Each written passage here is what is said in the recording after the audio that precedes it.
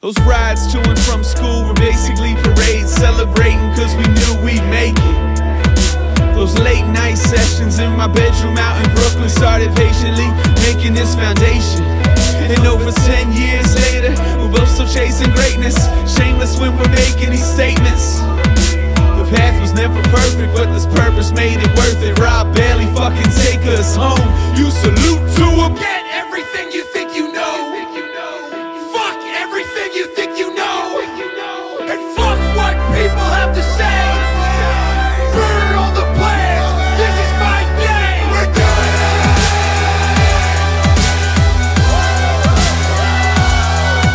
We're doing it.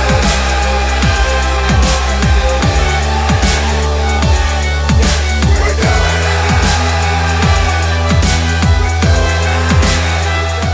What's going on, guys? Back at it. Another fun day of benching. Close grip day. Accessories. Working on my weaknesses. Getting stronger. You know, I say fun a little half-heartedly, right? You can probably see in all my videos, a lot of it is just repetition, same thing. Not a lot of variety.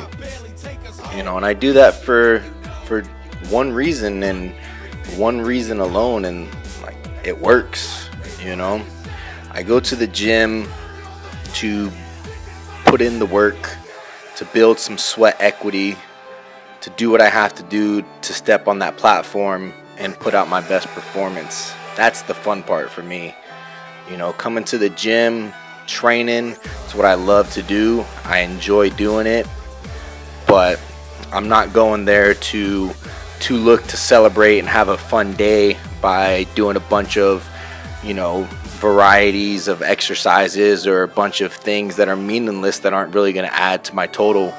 You know, I'm there to put in the work, I'm there to put in the reps, I'm there to do what I have to day in and day out, you know, week after week, month after month, in order to put the best product on the platform. You know, I've fallen into that trap of, you know, oh well, yeah, this sounds fun, let me jump in with this group and, you know, just do what they're doing, and at least I get to train with somebody. And I'd much rather train alone and get a spot than to disrupt my program for a variety of exercises that in the grand scheme of things really won't add anything to my total.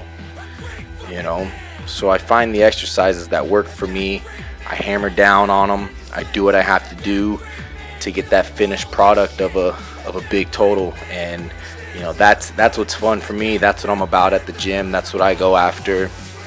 You know, if you're coming to the gym to create a sense of fulfillment and joy and fun in your life, then, you know, find other hobbies outside of the gym to fulfill that. You know, I enjoy other things that create happiness in my life other than going to the gym and doing quote unquote fun exercises.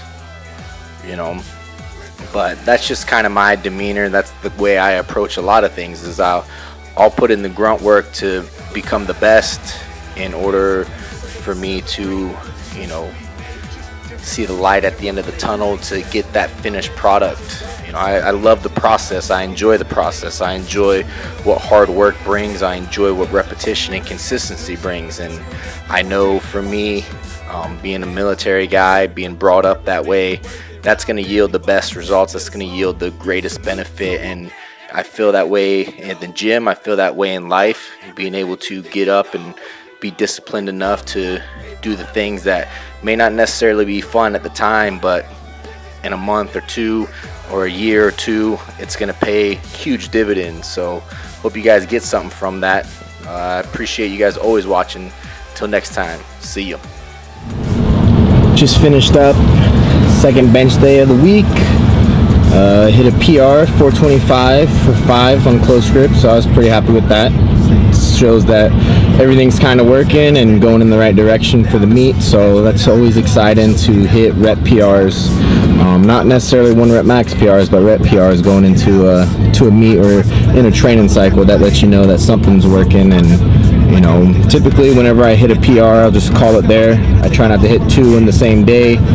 I just feel like once the training program's working really well and you start hitting weights that you're supposed to hit and they're moving good, why push it that day? You know, if you push it too far, then you don't recover, then it messes up the training cycle that you've had. But if you're able to just know that things are getting better and you get that PR that day, then there's no real reason to continue to push it and, you know, completely max out that day, and that way you have nothing to build on week to week. Training is just really building week to week basis on ways to improve and ways to get better, and that's either through doing more volume or higher intensity or different exercises.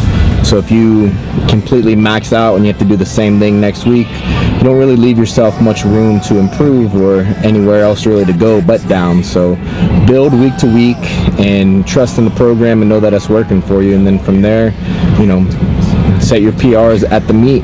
You know, hit the big weights at the meet, push it then, don't do it in training. Thanks for watching the video, guys. Like, subscribe, and share, and I'll see you guys next time.